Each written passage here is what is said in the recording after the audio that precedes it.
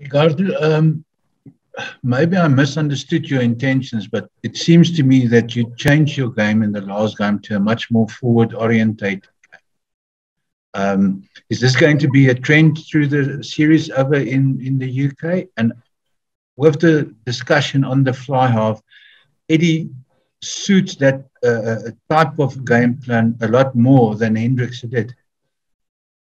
Yeah, I think if I can answer your question is that we want to play to our strengths, but we also at the same time we realize that you can't be predictable. So we want to find a balance between attacking through our forwards, and also we've got a great backline, which is on the back of our analysis against the Scarlets. We realize that we need to add a bit more variation to keep teams honest, and I think especially when we go into their 22.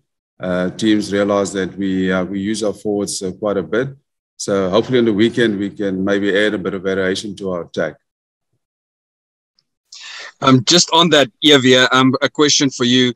One of the hallmarks of the United Rugby Championship, and something that obviously you guys will have to, get used to, over a period of time. I don't think it's necessarily realistic to expect it, within week 3. But are you finding it exciting that virtually for this tour already, you guys are playing 3 teams that are distinctly different in styles? It sort of like keeps everybody's on his toes. Is that exciting?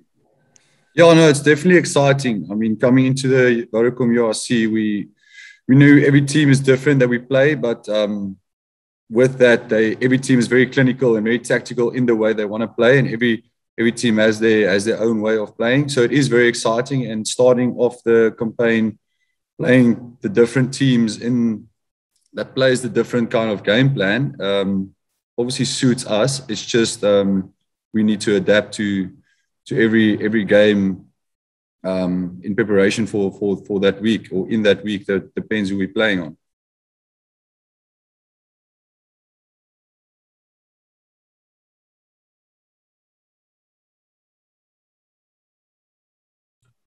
A follow-up on that. I mean, obviously, the adjustments from week to week is it happens.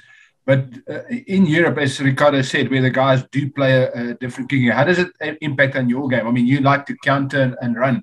Do you need to adjust your game to a more kicking game, given that how they approach the game in the Northern Hemisphere?